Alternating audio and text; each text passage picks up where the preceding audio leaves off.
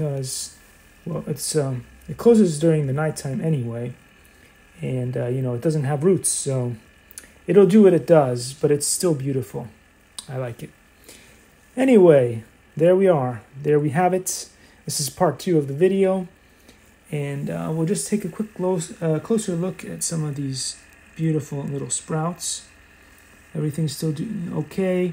I'm gonna have to clean out the roots at some point this week, and then we'll try the hopefully not disastrous plan of adding some of this to the mixture, because apparently vinegar may have properties that reduce the chance of molding, and so why not give it a try?